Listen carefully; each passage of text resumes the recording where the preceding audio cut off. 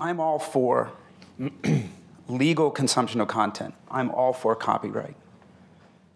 But when 99% of the citizens of the world are breaking the law, the question is this the right law?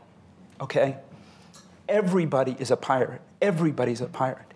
I mean, it is hard not to be a pirate in this world.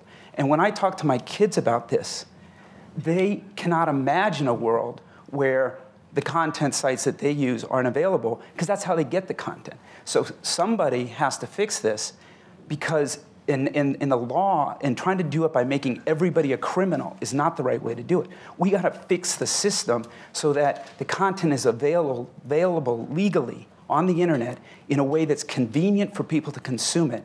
As convenient as turning on your TV and watching HBO. That's how convenient it has to be. And the content industry has not made this content convenient to access on the internet. And as a result, everybody, and I mean everybody, is a pirate.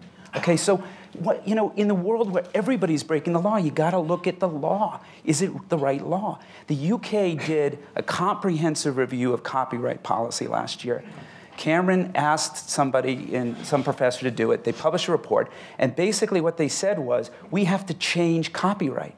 In the age of digital, we need to rethink copyright. And there's a bunch of great recommendations in that report. I think everybody in this room should go read that report and think clearly about what really needs to be done. Because copyright in a physical world, when people are copying designer bags, that's a physical object. That's different than when someone's copying something digital. We need a different enforcement mechanism. We need a different paradigm for copyright in a digital world. And until we get there, the law is going to be broken again and again by 50 billion people, or whatever it is. And those people are breaking the law because it's more convenient for them to get the content illegally than it is legally. That's what has to get fixed. Right, so